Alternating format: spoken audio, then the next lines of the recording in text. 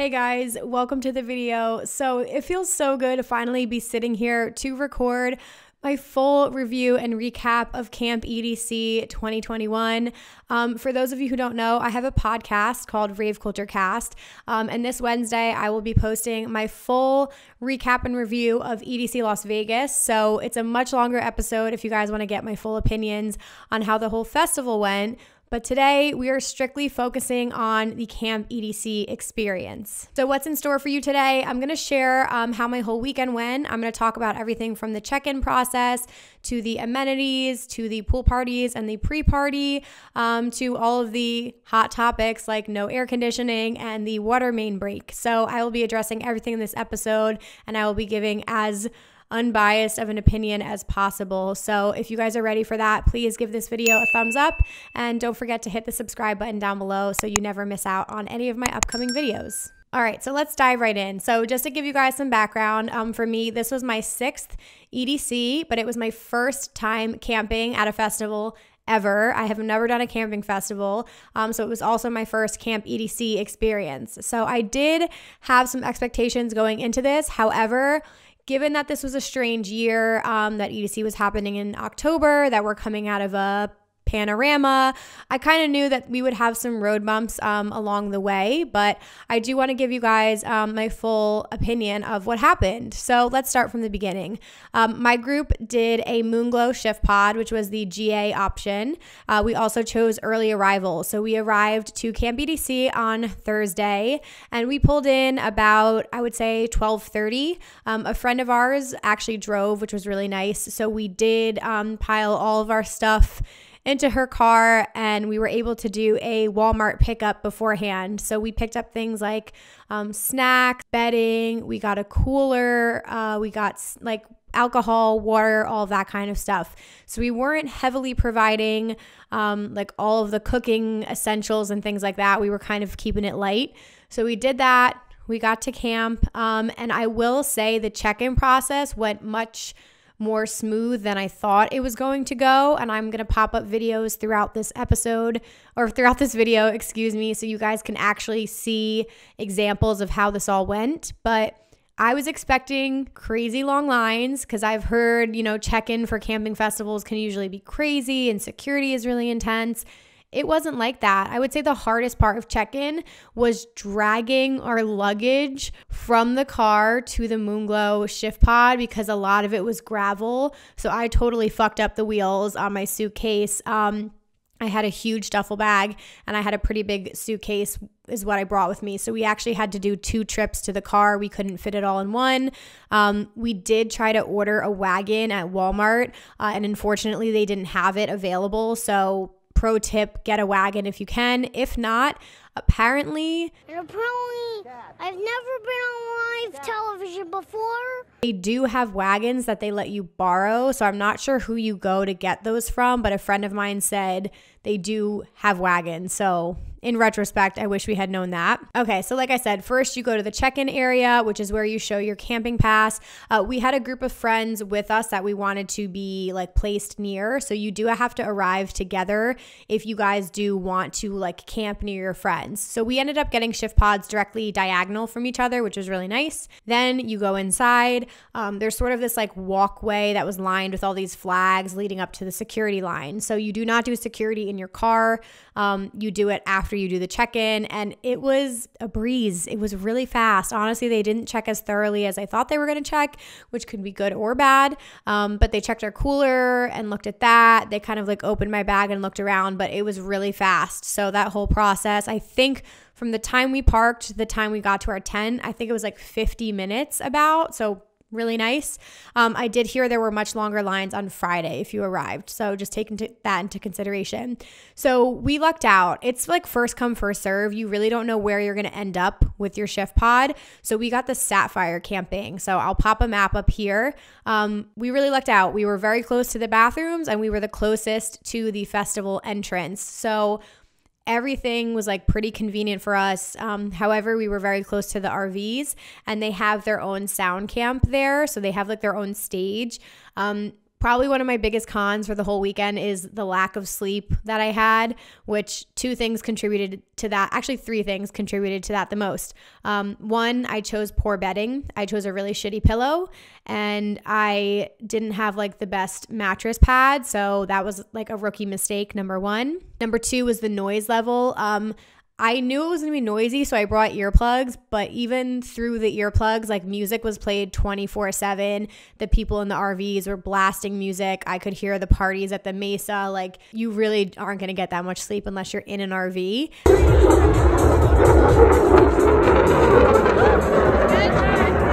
And the third thing obviously was the heat. So let's talk about the elephant in the room. One of the biggest complaints everybody has is about the AC units, or the lack of AC units. So essentially, AC units were promised in the beginning as one of the biggest amenities for your Moonglow shift pod or your Desert Rose shift pod.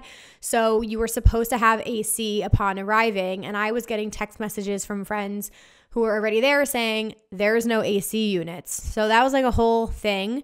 Apparently, Insomniac made the decision when they made the change from May to October that they were going to pull the ACs because they were anticipating cooler weather and they wanted to create a more sustainable event. That's fine if you had communicated that to the attendees. There was no one told us that.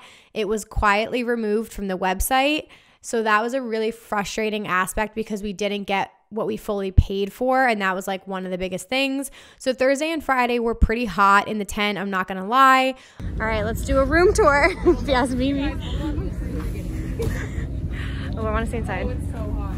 You can hear my heavy breathing. It is. Oh shit. That ain't, yeah. Oh no. It's gonna heat into, you know, right? Oh yeah. You got a power strip there. We're gonna need AC. Pretty decent space. I mean, BB's tall, so Just for reference, I'm 5'10". There you go. But by the end of the weekend, we just kept the windows and doors open and we slept comfortably. So it wasn't like, it didn't ruin our weekend. And I know other people are really, really upset about it. It was frustrating, but it didn't, ruin our whole weekend. We were still able to sleep comfortably in the tent. So very frustrating. They should have communicated that much, much better. And I hope they fix that in the future and they're more transparent with their attendees and they stick to the things that they promise that they're going to give you since we paid for that. So some of the amenities provided, they did give us a garbage bag and a recycling bag, which was nice. You do need to bring your own tent locks. So that's something I messed up on. It was like a whole thing, but I basically forgot to look up the code for my tent lock. So that was a whole thing, but there is a general store and a merch shop on site. So you can pick up things like sunscreen, earplugs, first aid, tent locks, stuff like that. So you can buy stuff on site. I will say for the Desert Moonglow shift pods, which is the VIP, apparently their bedding wasn't set up, and in years prior they get like an inflatable air mattress and they get bedding provided, and apparently this year none of the beds were set up and they had to go get their bedding from like another location. So I just wanted to throw that out there because that was not that was something that didn't live up to the standard that they should have set. So there were a couple things for sure with Camp EDC that felt rushed. There was also a water main break on Thursday, which lasted a couple hours. So there wasn't any like flushable bathrooms or water. Again, it sucked, but we kind of were fine. There were porta potties and we ended up going to the pool party. So it was fixed by the time we noticed there was an issue kind of thing. However, if you had gotten there earlier in the day, obviously that was frustrating. But again, shit happens literally. So they fixed it and that wasn't an issue the rest of the weekend. I highly recommend you guys bring your own lighting and decorations for your tent to make it stand out. That was one of my favorite things about camp. People brought all kinds of flags and lights and totems and really fun stuff. So you can make your tent your own and it's easier to find it too at night. So I really, really like that aspect. I also really liked kind of the camaraderie with the campgrounds. One of my favorite things overall was the vibes. It very much felt like this big family reunion on Thursday. I met so many people that I know from online, so many subscribers. It just set the tone for the whole weekend. It was just such good vibes at the pool, at the pre-party. So I really enjoyed that. I do want to talk about the amenities as well. So you have the Mesa, which is at the center of the campgrounds. And this is kind of the hub for everything that happens during the day and at night. So they had 3 main tented areas. One was the activities tent. So they did things like goat yoga, different wellness workshops. They had rave aerobics, which was so fun, shuffling classes, all that kind of stuff. One of the tents was like a get ready tent, which we ended up using to do our makeup one day. They had a barber in there. That was really nice. So like they literally had tables set up with mirrors and plugs, and you could go get ready in that tent. Really enjoyed that. And then the third tent I wasn't in as much, so I'm not sure what was in there, but they were shaded structures just to hang out, nap, all that kind of stuff. They also had a big pool. So there were 2 pools, the one closest to the pirate ship, which was the main stage, and one a little further back.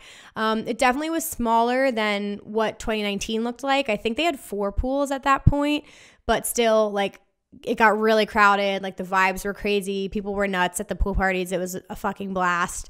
I personally liked the sets all weekend.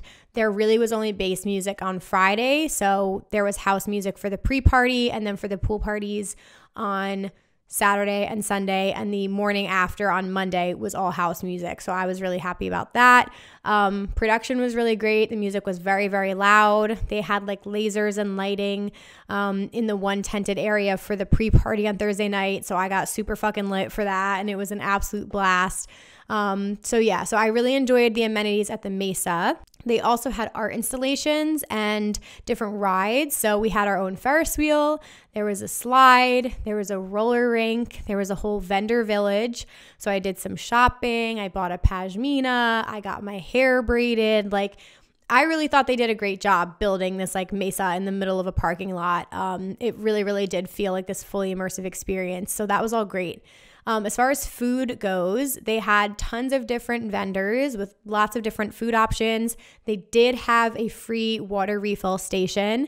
So you could easily bring a canteen or hydration pack, anything like that, and fill it up so you don't have to keep buying water, which was really nice.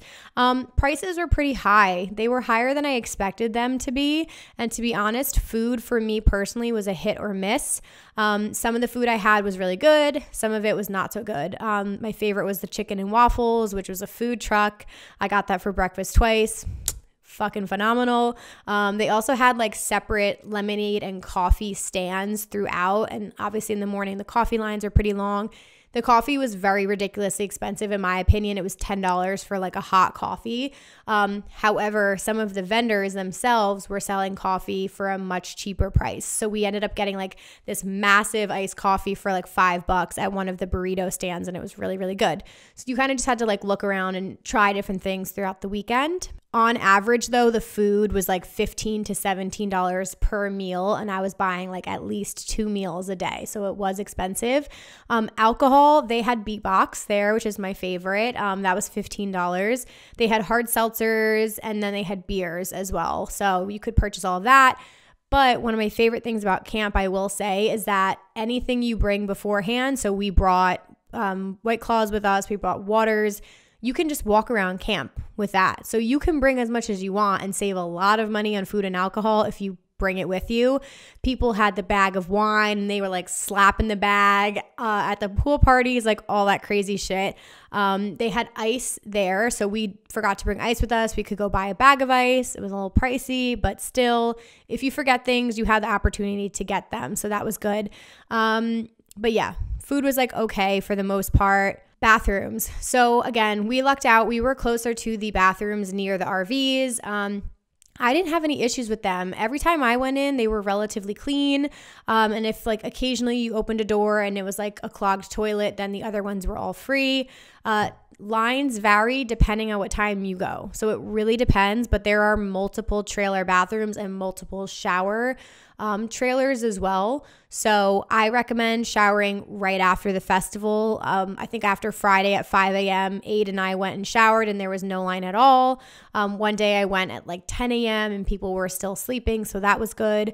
I had no problem with the shower. Again, never having done a camping festival, I was in and out. The water was warm. So for the most part, that was pretty good. I was happy with the showers and everything.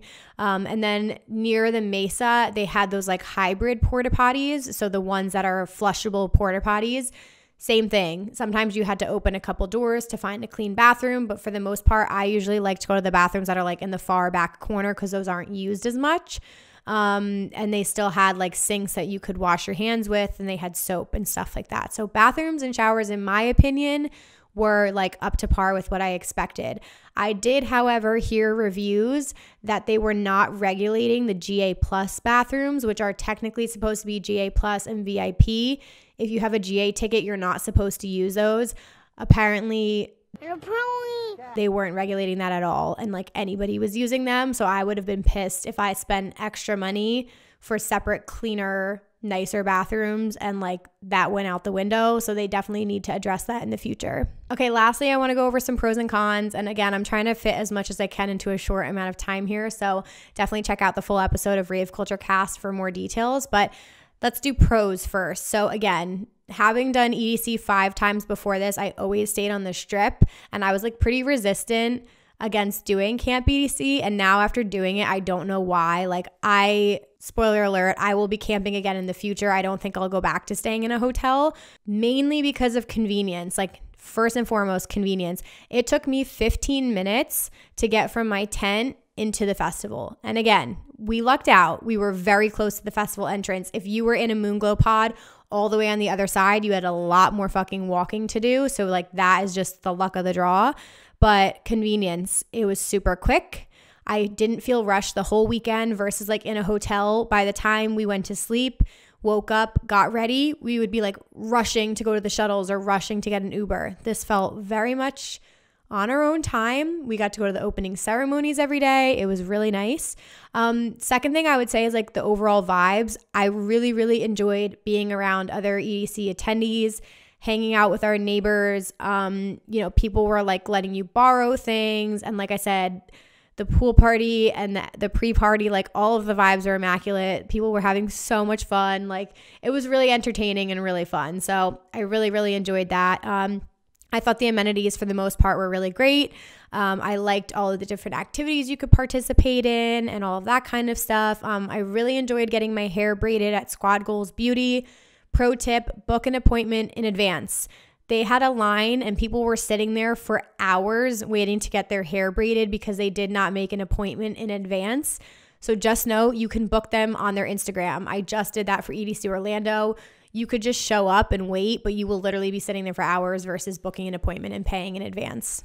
Some other pros for me, the early arrival. I would definitely do early arrival again, even though it felt like they weren't ready and stuff like was still being prepped on Thursday. I still would take that over everything. Like the check-in went very quickly and it was great, and I liked the spot we got. Again, another pro would be all of the decor. So all of the tent decorations and lights and all of that. Like I loved that aspect. That's just like a part of the culture to me. And again, the pre-party on Thursday night set the tone for the whole weekend. Like everybody was so happy to be there. Everybody was having a great time. We were getting lit. Like I met so many of my friends from online in person finally.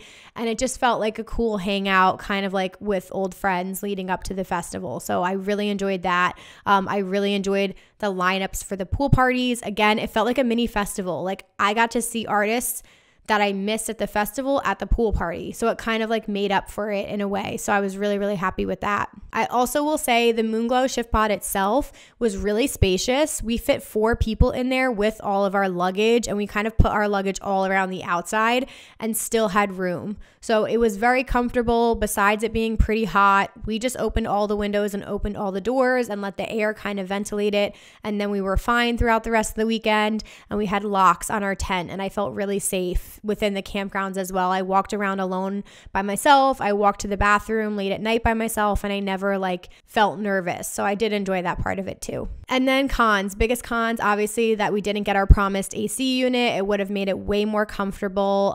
We still survived, but it would have made it way more comfortable.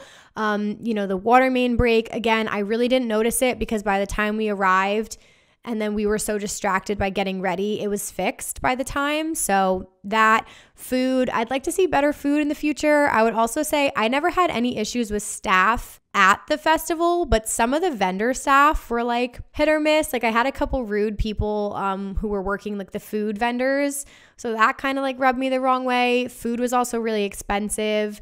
So again, I think we would probably bring more food in the future. Even if we just brought breakfast with us, that would probably help because it was very expensive. And then the last two cons, like dragging our, I don't think there's anything they can do because it's just like a gravel parking lot, but like the actual walk from our car to the tent, just dragging all our shit was a lot. So we really need to get a wagon in the future because like I totally ruined my suitcase and like broke the wheels on it, like dragging it through the gravel. And then lastly, the no sleep. Listen, your girl's 30. I need my sleep to recover, to get through EDC. It's a huge festival. It's a big undertaking. And my sleep was so shitty that whole weekend. It's a week later and I'm still sick. So the biggest thing I'm going to do is invest in a better pillow, better bedding. And then I might consider doing the RVs, honestly, in the future, just to have like an even more comfortable experience.